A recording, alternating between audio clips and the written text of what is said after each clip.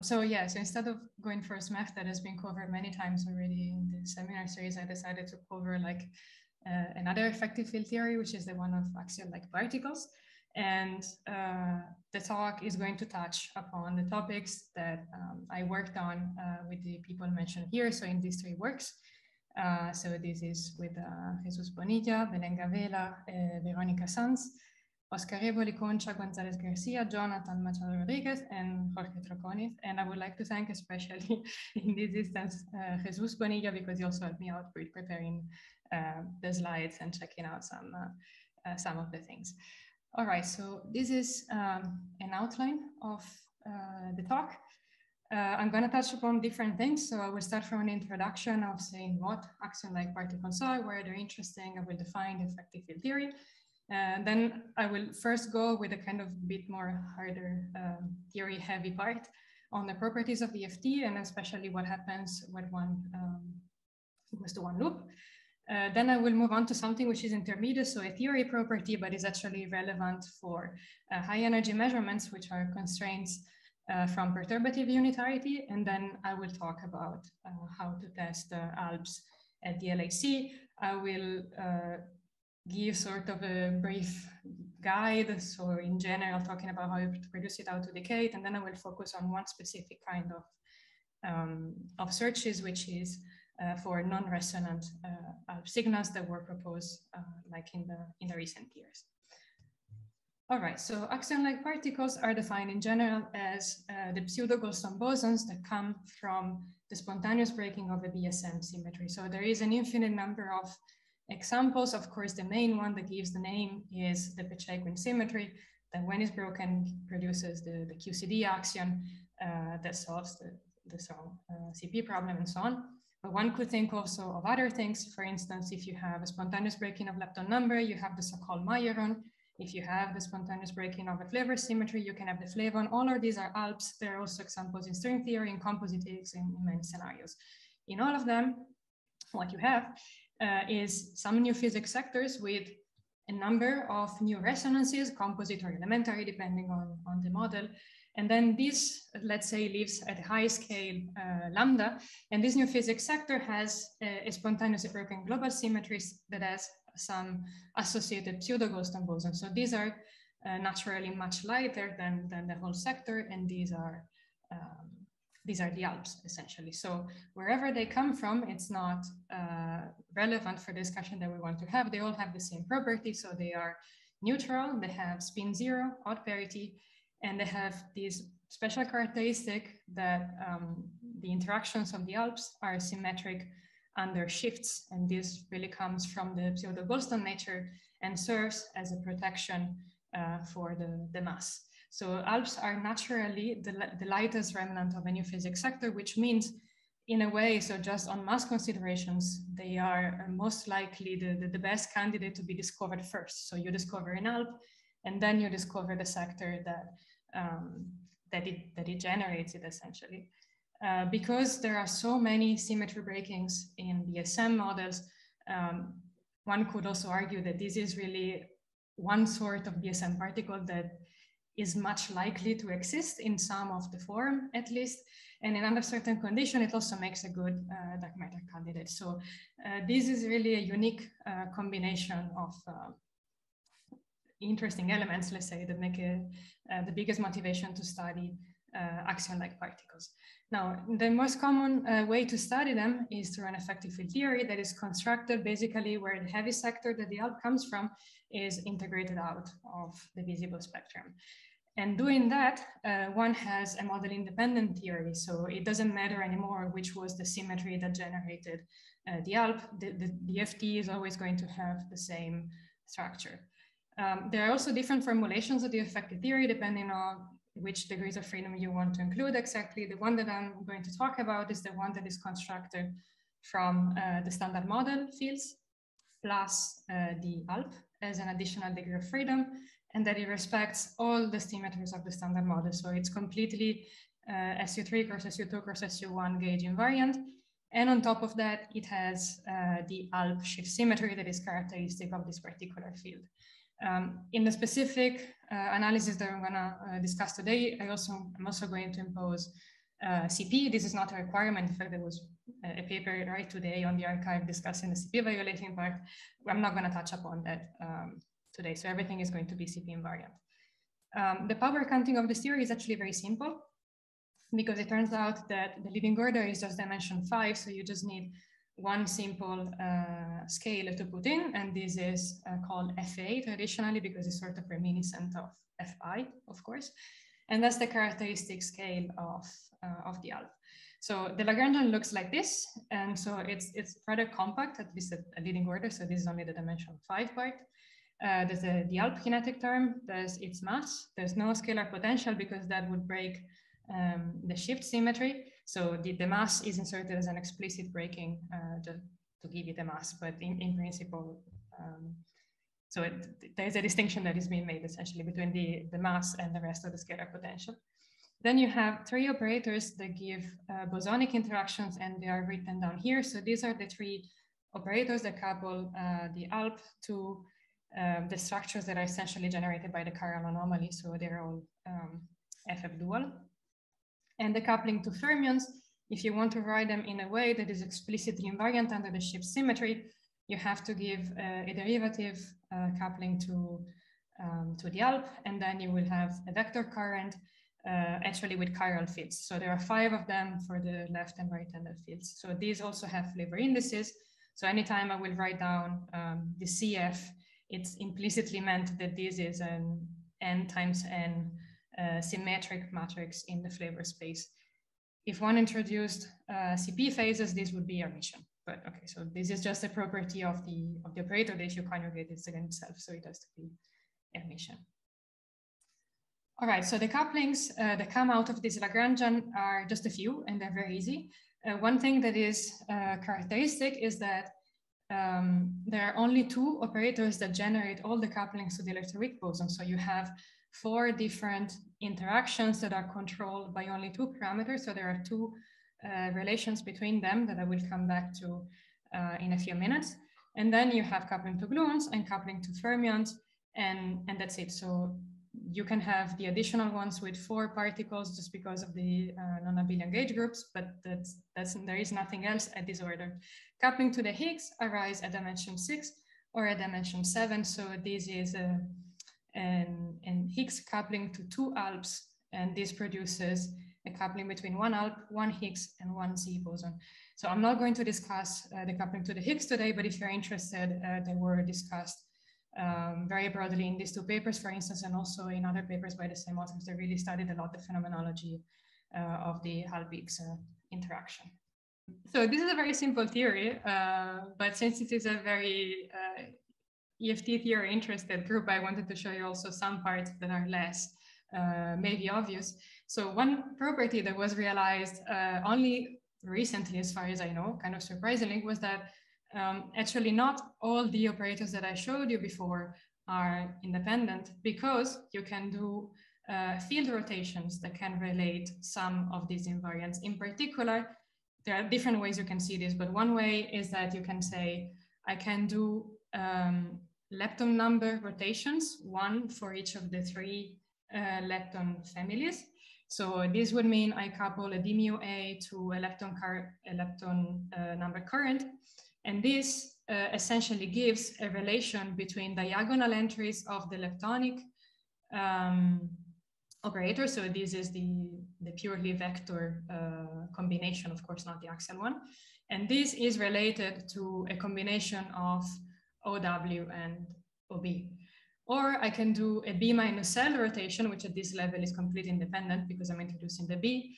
Because this is not anomalous, this quantity here has to vanish because it's the same as A, D mu, J mu, so this has to vanish. And this corresponds to this other combination of fermionic operators, only the diagonal parts, but a combination of quark and leptons.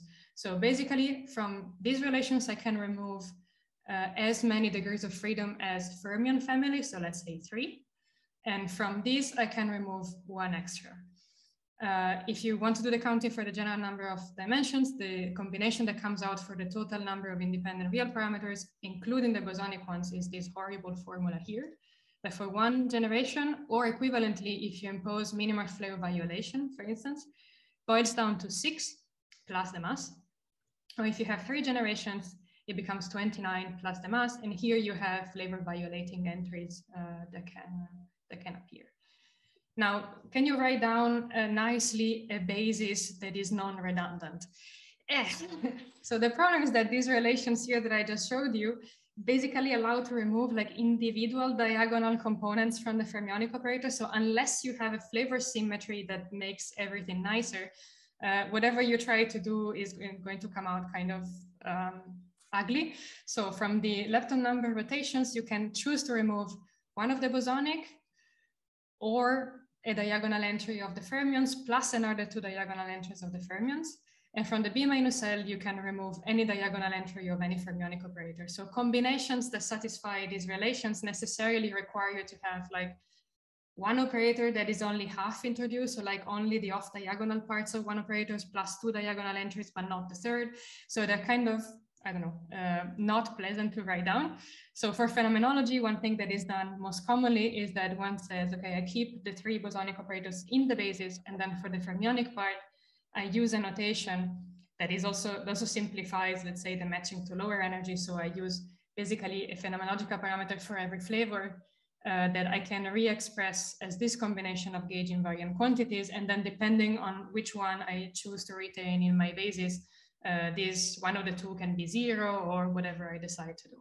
So again, the most convenient is basically to use a redundant set of parameters, but keeping in mind that basically 4 degrees of freedom can be removed. One question that arises when you see all these games is that, wait, are you telling us that you can actually remove some of the bosonic operators? How many of those could you remove? Like, could you have an ALP that only talks to fermions in some basis? And the answer is no, not with explicitly shift invariant operators. So if you want to trade the bosonic ones for operators that are d mu a and then a vector axial fermionic current, you cannot do this. And in particular, you cannot do this for the gluon combination and for the photon-photon combination, because the gluon and the photon have purely vector coupling, so they can only be cancelled off with an anomalous current, and none of the currents that enter these operators is really anomalous anymore at this point. Another way of seeing it is that to some extent, up to the ambiguity that I was mentioning before, 2 of them at least explicitly break the shift symmetry, while the fermionic operators don't. So it makes sense that you cannot trade all of them for fermionic ones. The game changes a little bit if you decide, instead of looking for explicitly shift invariant operators, to look at chirality flip operators. So stuff that looks like the Yukawa coupling multiplied by an ALP. And these are also much used in the literature sometimes. And the story is that these are not shift invariant. So at first sight, you would say, no, this is not an ALP operator because it does not respect the shift symmetry. But through the equations of motion of the standard model fields, they are related to the shift invariant ones and the anomaly ones. So you can draw this sort of relations essentially. So this is the simplest one for right-handed leptons, but you have also the other 4 for the other fermionic fields. So using this sort of structure, you can see that essentially all the shift invariant operators that you have, you could have rewritten in terms of these Yukawa structures, but you cannot do the opposite. You can only do the opposite if the Wilson coefficient of these chirality flipping structures have this form that is written here. So basically, if they can be expressed as combination of Yukawas and symmetric matrices. And this is kind of tautological in the sense, because these symmetric matrices are exactly the correspondent of the Wilson coefficients of the completely shift invariant operators, because these are symmetric operators, so their coefficients have to be symmetric. So if you want to establish a correspondence between the coefficients of these 3 objects, necessarily you have to identify the symmetric structure with the Wilson coefficient of the symmetric operator, let's say. So in this way, if you write it down with this formula, it's basically obvious that if you write down this basis instead of the other one, but with Wilson coefficients that respect the structure, then you have exactly the same number of degrees of freedom as in the initial basis, the explicitly shift invariant one that we wrote down. The whole point is that if you decide to introduce these operators. At this point, you can decide to remove completely all the bosonic operators, so you can have an ALP that only talks to fermions and not directly to bosons, at least as a basis choice. But then you must retain both these structures here and the shift invariant ones. So there is, you basically have to make both like pseudoscalar couplings and vector axial couplings. And if this sounds kind of confusing, one way that can help to understand it is that this is basically the same exact mechanism that you have when you look at a strong CP problem and the chiral anomaly playing a role in there, and you see that you can have the theta parameter in the GG dual interaction could be completely transferred to the imaginary part of a quark's mass plus the axial current, and this is exactly the same mechanism. So you could remove the GG dual operator, but then you need to introduce something that gives sort of an imaginary part to the masses of the fermions and the axial current part. All right, so I think I have talked enough about these complications of the theory. The main message was that this is a very simple EFT when you look at it, but then because you have anomalies and because you have this shift symmetry that plays kind of a funky role, there are also some complications that are hidden in there, and that can be not so obvious to carry forward. But I think this is understood quite well at this level by now. All right, now looking at this Lagrangian from a more phenomenological point of view, I want to go through another aspect of the theory. So the point to me of doing ALP phenomenology is that it's extremely interesting because it's extremely rich. And it's extremely rich because you want to describe any sort of possible Goldstone boson that could come from anywhere, any scale, any sort of symmetry. So basically, all masses are allowed and all sizes of the couplings are allowed. This is a plot, for instance, of the photon coupling that I took from Karen O'Hare's summary GitHub repository. And it's just here to show the number of orders of magnitude that you have on both axes, and know that this is not even exhaustive because this is not even reaching up to 1 GeV. And also to show how many different sort of constraints and experiments you can have that contribute to the phenomenology and to constraining this sort of particles. Now, in a scenario like this, if you're a theorist, one thing that comes to mind is, well, loop corrections are going to be relevant, right, inside these sort of scenarios, at least like running through scales, and also finite corrections, like if I put one coupling inside the loop and I generate another one, then I should be able to still put constraints because I'm dealing with many sorts of experiments that can be arbitrarily precise. So motivated by this idea, last year, together with Jesus, Belen, and Veronica, we worked out essentially a complete calculation of all the one loop corrections to the 2 and 3 point functions. To simplify our lives a little bit, for the 3-point functions, we decided to put the standard model particles, external ones, on shell, while we left the ALP allowed to have any sort of off-shell momentum. So with this assumption, basically, these are results that are ready to use for any sort of scattering, so any process for which the 3-point function exhausts essentially the Feynman diagram, or for processes where you kind of have a 2 to 1 to 2 behavior. So you produce the ALP on shell and then you decay it with, again, on shell particles. For these processes, basically, this calculation already gives you the final result, and it's completely tabulated and ready to use. If you want to have more complex processes with like 2 to 3 or something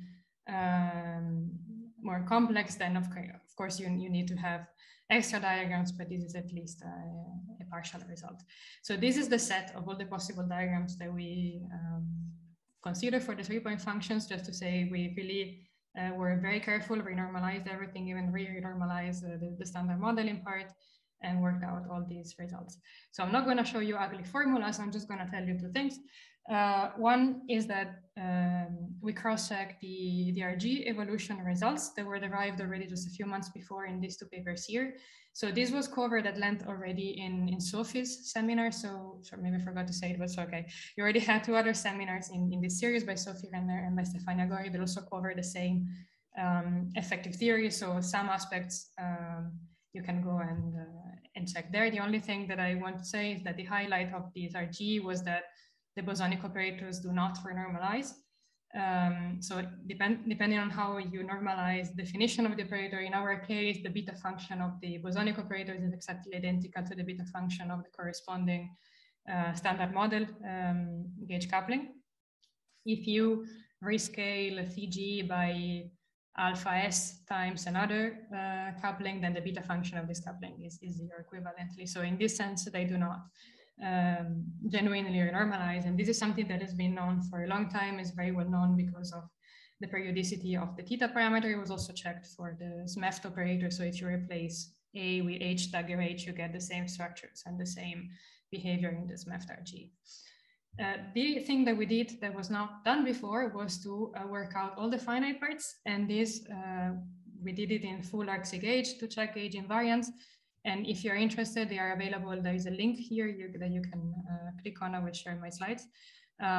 So there is a mathematical notebook where one can just download the full set of expressions. And in the paper, we wrote them out all explicitly, and we also studied some specific kinematic limits.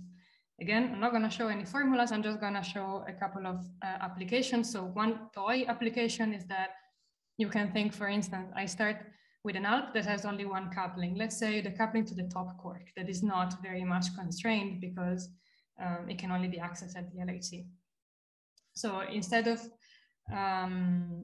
looking at top quark by itself, I could do things like putting it in the loop and let it generate interactions to other standard model particles. So I told you before, these results are mostly interested for scatterings and for 2 to 1 to 2 processes. So this is one example each, let's say.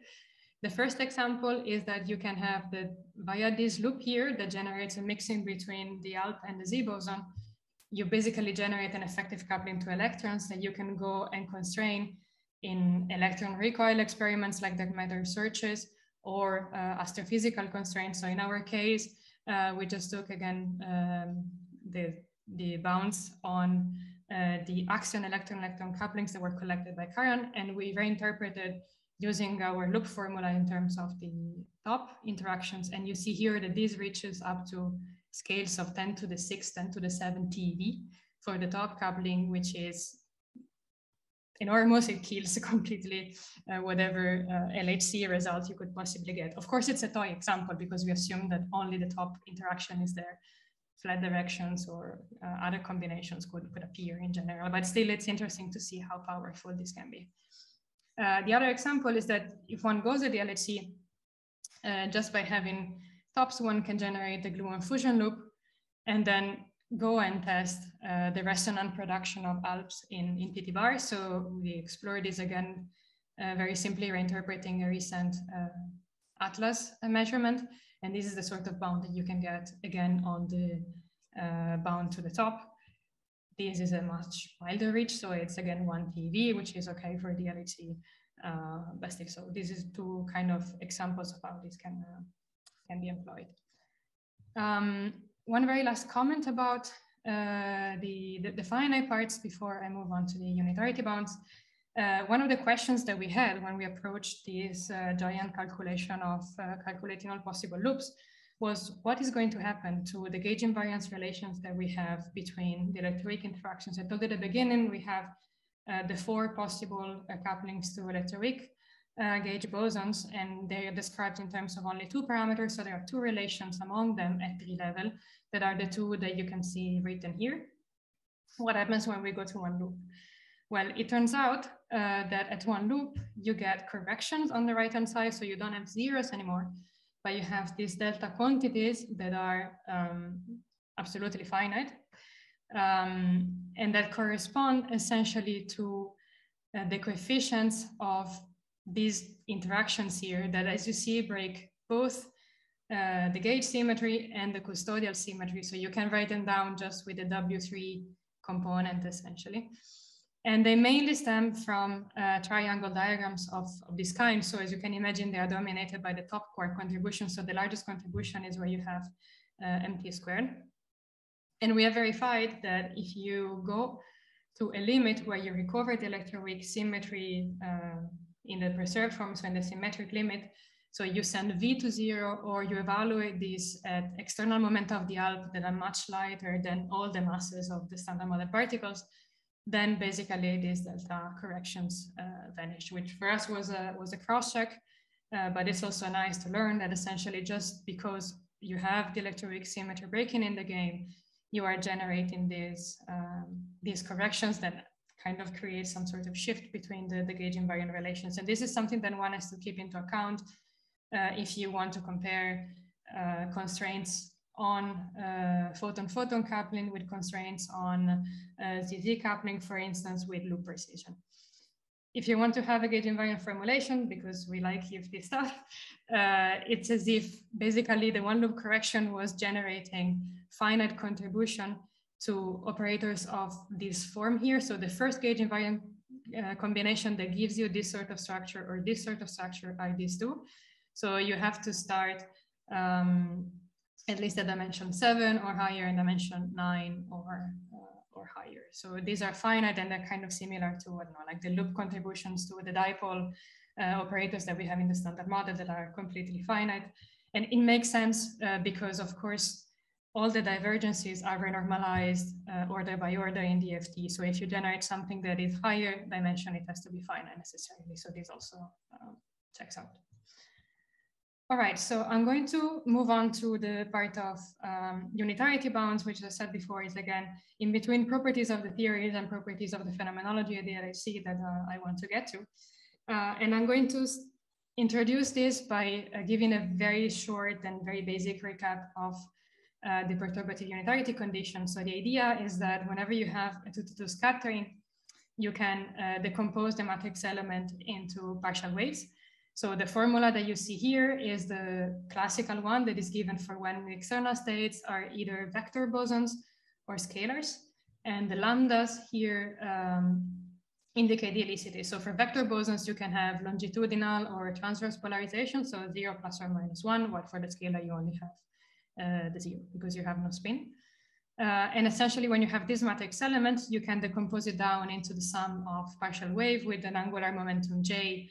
So there's sort of an angular form factor in the middle, there's a rotation matrix involved, and then you have these elements here that are the transition matrix element at fixed J between your initial and final state with fixed polarizations or helicities. So the unitarity is imposed on the absolute value of the T matrix element, and they have to stay smaller than 1. All the time, and in particular, whenever your center of mass energy is much larger than the sum of the masses of the initial state particle.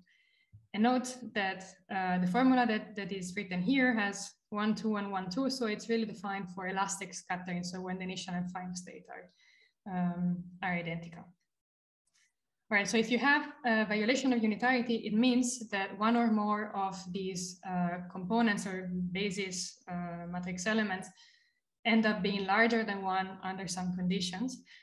And how to interpret this, sometimes I find discordant interpretation. So the way that is in my mind is that you have that either the theory that you're using to calculate the matrix element is not valid. So in particular, you should introduce some extra dynamical degrees of freedom that restore the unitarity. This is exactly what the Higgs boson does into the vector boson scattering at high energies, for instance. So you have a particle that's another contribution and brings it back below 1. Or that the perturbative expansion is breaking down. So your theory, your dynamical degrees of freedom do make sense, but you're entering a non-perturbative regime, so you cannot calculate with real loops as you usually do. So either way, the matrix element that you have computed is essentially unphysical. So this should ring a bell if you're doing phenomenology with this prediction and you discover you're in a physical regime, then probably your analysis is not correct. So violation of unitarity happens in any effective theory, and in particular in the ALP EFT, the story is that these TJs scale like some power of C over F with a square root of S at the numerator, and then you can have some other power of square root of S divided by standard model masses like MW, for instance, as a reference. So basically you can get that this is larger than 1 if you are at a fixed Wilson coefficient over F, and then you push square root of S too high, or if you're working at a certain square root of S and you pick a too large value of the Wilson coefficient or too low FA scale. All right, so this is the usual story. So basically from this, you can infer constraints on what the Wilson coefficient should be at every fixed square root of S, let's say. And the way that we extracted this sort of constraints on the theory was to use a technique that actually Oscar and Concha already used in these two previous works, where they apply this to the SMEFT, so a much more complex scenario. So we started off by computing basically the partial waves, so the matrix elements for all the possible 2-to-2 scattering processes in the large square root of S limit. So these are all the classes of processes that we considered, everything that is allowed in the theory. And then we constructed these T matrices. So for each j equals 0 and j equal 1 mainly, they give the dominant constraints. You can construct a matrix of matrix elements that are matrices in the space of final states. So you have that each element is like the initial state of definite pair of particles and definite helicity, and you have transitions from one to another. So that defines essentially the matrix. And of course, this is block diagonal if you classify the processes by the electric charge and the color contraction, because you cannot have any matrix element that sends you from in a certain initial state to a final state with a different charge, of course. So basically, you can also section these classifying by charge and color, and then you get a series of block diagonal matrices. And what you do is that you diagonalize them and you impose the unitarity constraint on the eigenvalue of these matrices. So in this way, it's as if you were applying essentially the unitarity onto an elastic scattering, where the initial and final state are actually a quantum superposition of all the possible 2-to-2 processes that are allowed in the theory with that charge, with the color contraction, and with that J. So in this way, the unitarity constraint is applied properly, so it is really elastic, but the price that you have to pay is that you sort of have a general constraint that holds overall on the theory, but you cannot really interpret it in terms of one specific processes, because the information of the given process completely gets lost into the diagonalization. So in the end of the day, what you have for the ALP is that really each of the operators is constrained in a different class of processes mainly.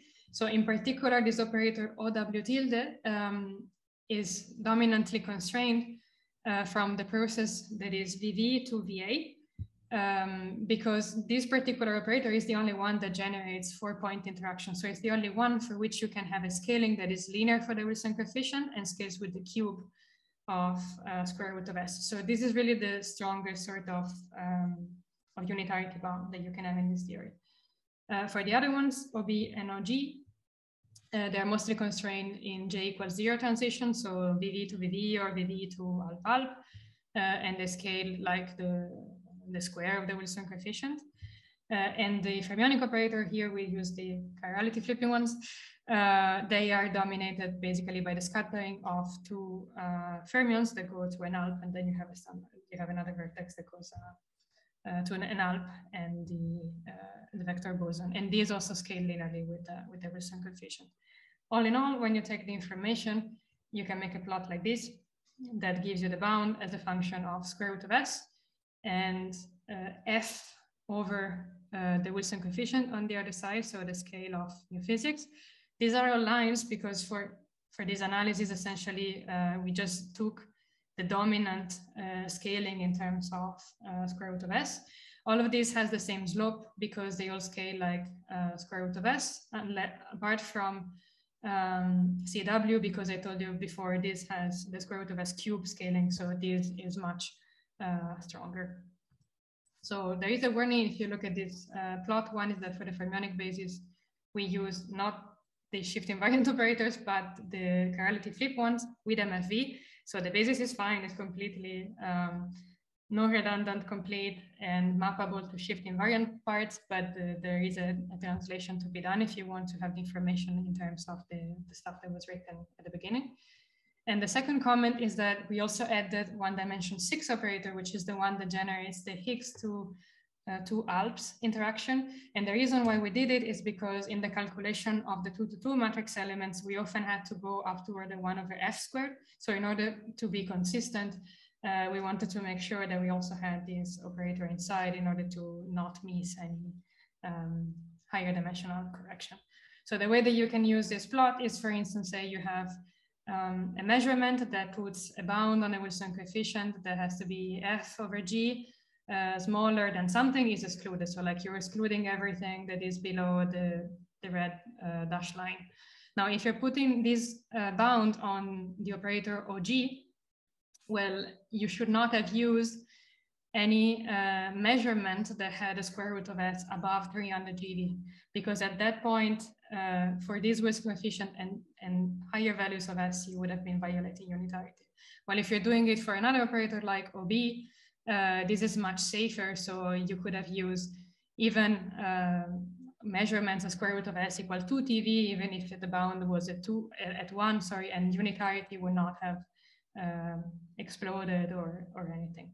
A more interesting approach, which is maybe not our situation, but in the future could be, is that if you instead measure one of these couplings, like imagine you go and you measure, have this Wilson coefficient that is at 1 TeV, for instance, one of those.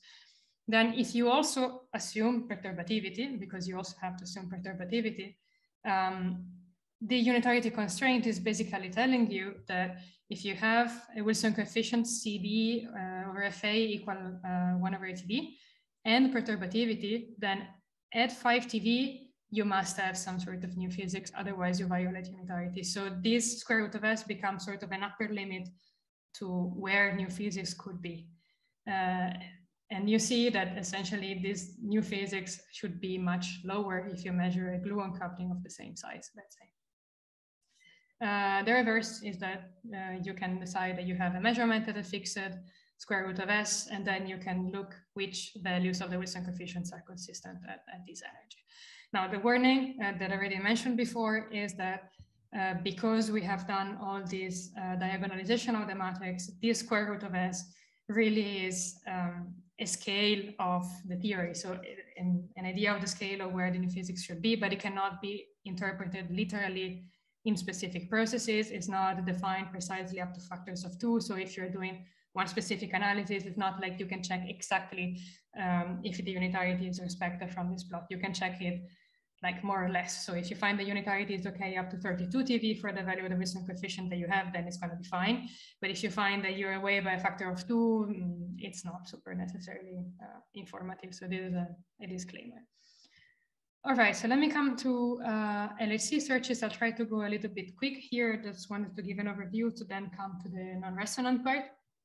So the point of doing ALPs at the LHC to me is that the LHC basically is the only place where you can get access to couplings to heavy standard model particles at 3 levels. So you can see an ALP coupling to a W, a Higgs, a top, or a Z boson. And it's the only place where you can access heavy ALP. So if you have an ALP that is heavier than, say, tens of GeV, at the LHC, you can produce it, while lower energy experiments, you cannot see it. And the phenomenology and the way that you look for it depends on several things, mainly on what is the mass and what is the decay width of the ALP.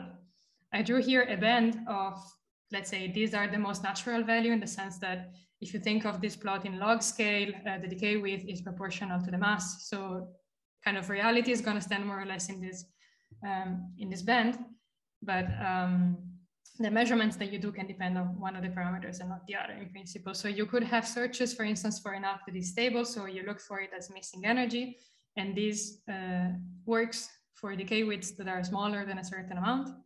On the other hand, you can look for a resonant ALP, and for this, it has to be heavy enough for the resonance peak to show up at the energies that you are sensitive to in the LHC experiment. And the width has to be large enough for the decay rate to be sufficient, so to pump up the cross-section essentially of the process, but not too broad, because if it's too broad, then you don't really reconstruct well the resonance shape and you lose sensitivity. In the middle, there is a land of long-lived ALPs, so you can look for displaced vertices or signatures at fire detectors. So this is something that is going to be important for the next runs, where some of these fire detectors will be turned on. And then finally, that's the part that I will tell you about later, which is non-resonant phenomena. So these are searches that work whenever the mass of the ALP is below a certain threshold, and they're fairly independent of the decay rate.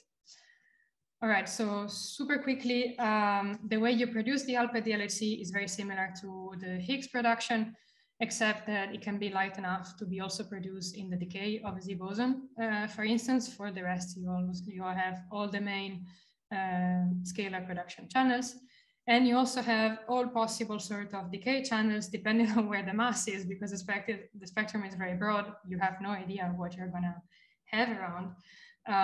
So this plot gives you an idea of what would be the minimum decay length of the ALP for a given mass, and assuming that all the couplings are maximum a certain number. So here, being generous, this value is quite low for being probably the LHC, and this one is more sort of realistic.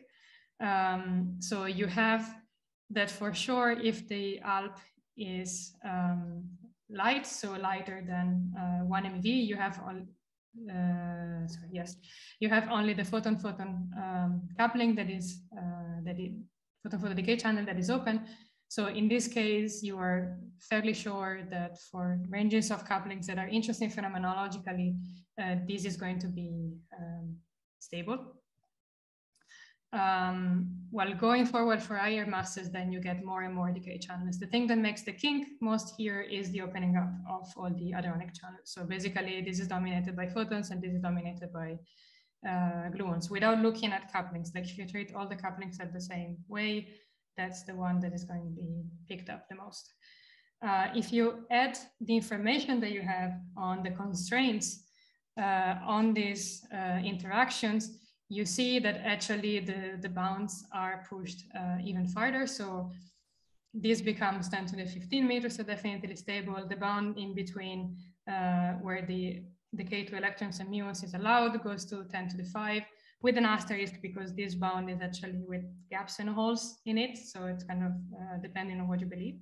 So let's say that essentially if the ALP is below 1 MeV, it's definitely going to be stable. If it's above 200 MeV, assuming that it's stable, is restricting the parameter space. And in the middle, there is sort of a gray zone that depends on what one does with the coupling to electrons. There is also the specification that in here, whenever you start to turn on the decays to gauge bosons, because of gauge invariance and the relations between them, you find that at least 2 of these decay channels must be present at all times. You cannot switch off 3 of them and remain with only 1.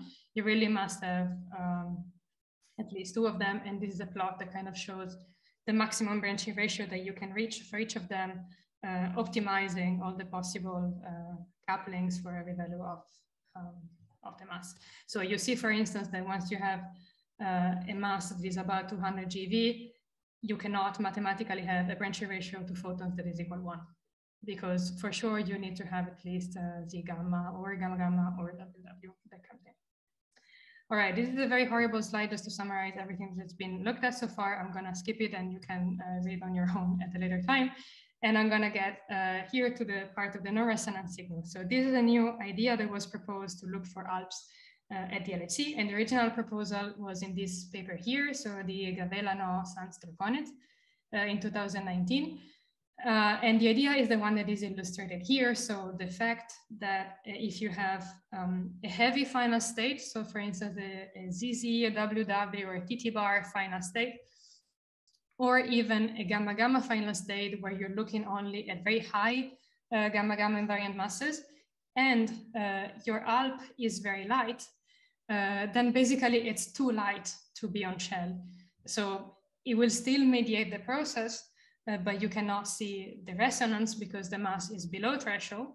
And normally, so if a normal particle does that, this would basically kill the cross-section. But in the case of the ALP, it doesn't, because the ALP interactions always scale with the energy. So you have energy dependence in the interactions. You have 2 of them because you have the production and the decay.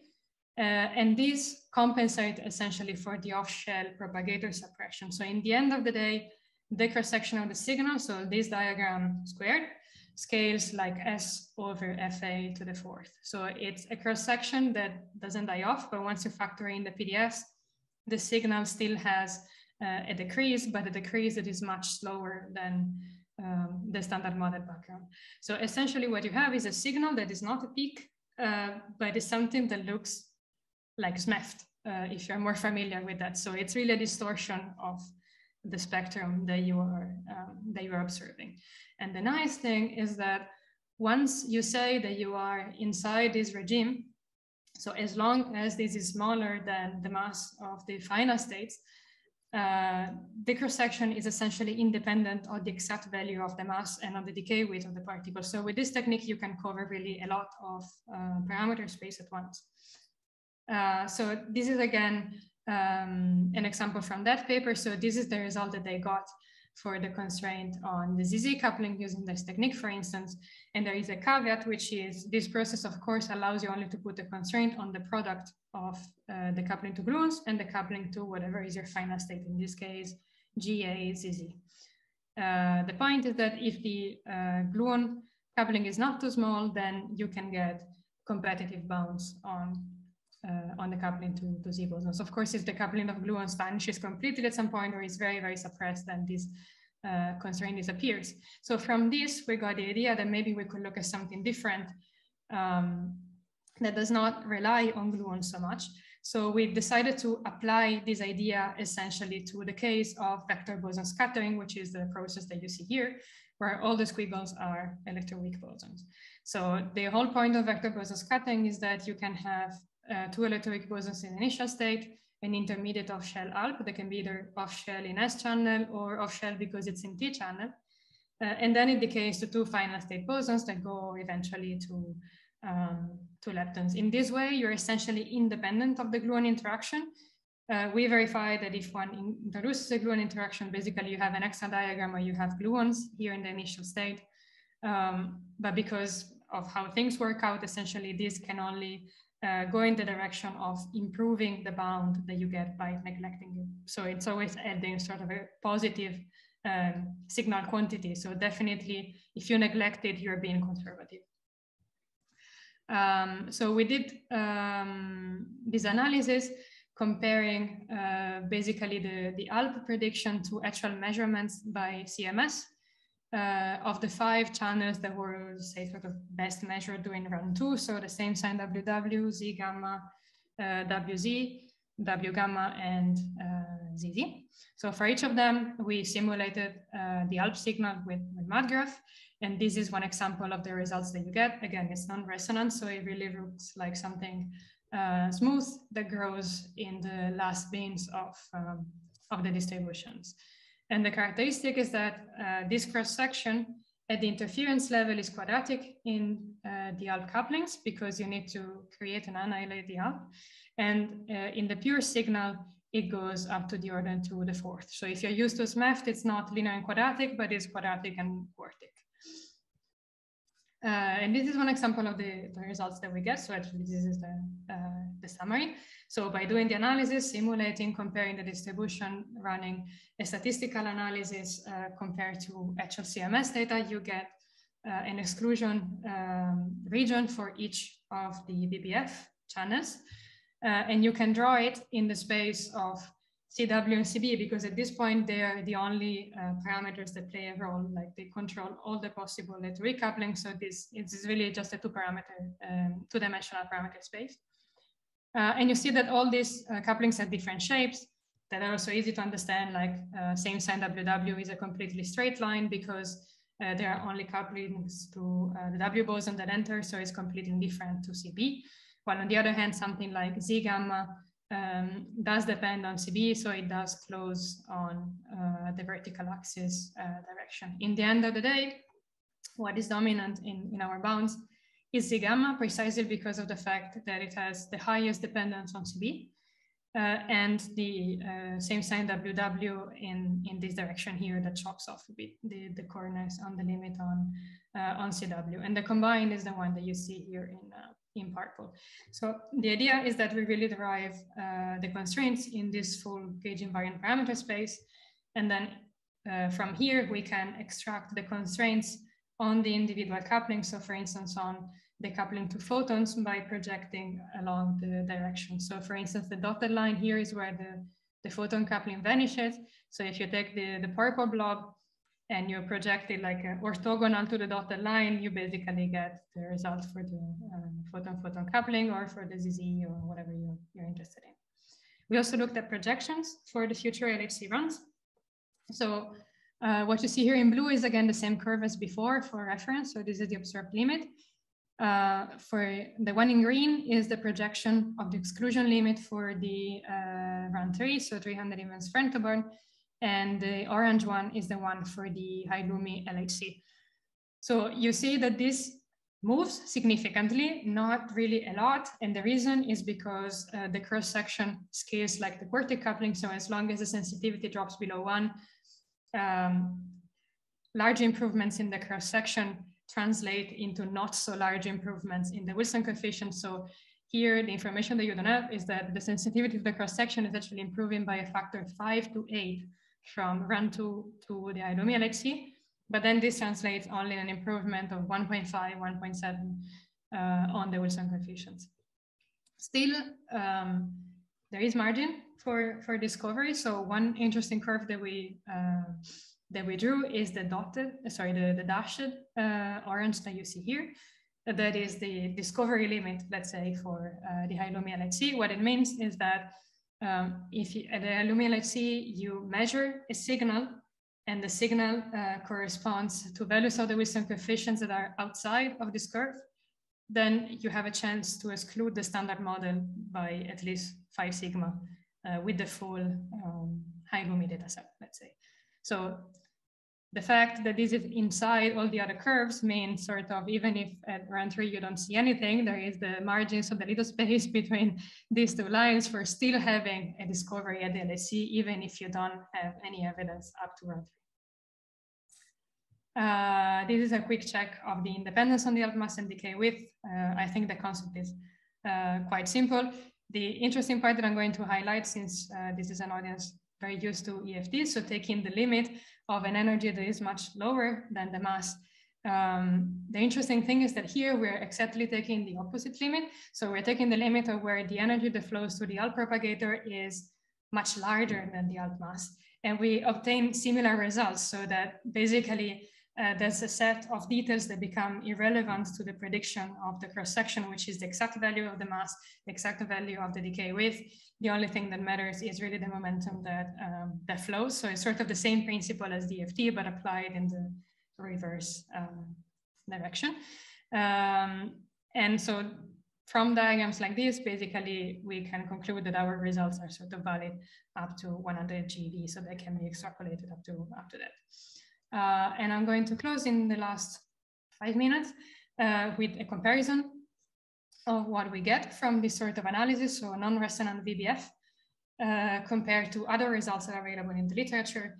So to give you the main message in one line is that the main value of doing non-resonant searches in VBF is that you can put very strong bounds on the couplings to Z bosons and W bosons, especially in the mass region between 0.1 and 100 GeV, so 100 MeV, 100 GeV, where there is nothing else at the moment, at least not that we could find. So this is the WW example.